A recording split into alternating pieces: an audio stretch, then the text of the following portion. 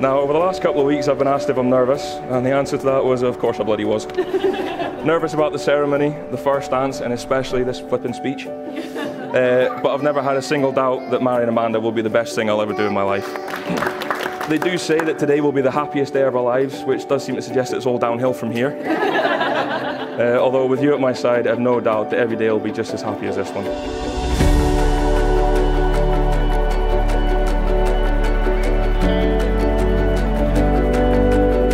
Every parent wants happiness for their child and wants them to choose the right person in their life. So it was an interesting day when Amanda decided to tell us that she was taking some young guy to a family barbecue, which was after my son and Nikki's wedding.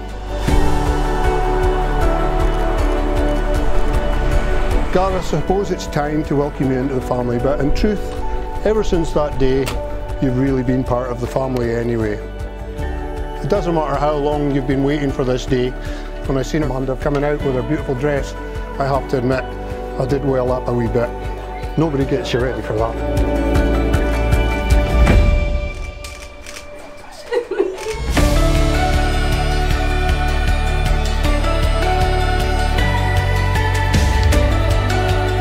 I promise to always be your daft matters, to have those rambles, and to wind you up every day for the rest of our lives.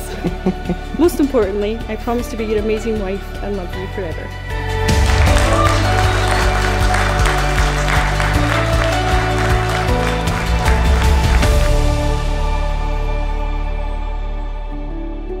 I knew straight away she was fit for the big man. Again, like Gareth, Amanda was immediately part of my life. She got on great with my wife, and great with my kids.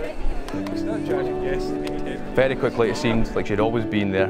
She fitted so seamlessly into Gareth's life, and it felt like they'd always been a couple.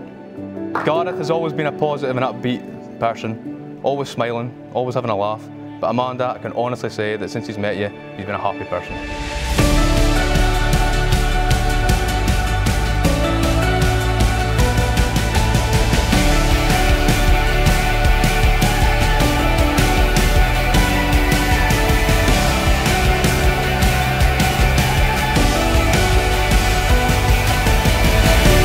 I feel so lucky to have found a bride that not only has the same sense of humour as me, but is beautiful and kind. You have a gorgeous smile, and seeing that smile any time of the day puts a smile on my face. I don't always make the right decisions in life. I've made mistakes, but one thing I know for sure, marrying you will never be one of them. They say don't marry someone you can live with, marry the person you can't live without. And I love you, Amanda.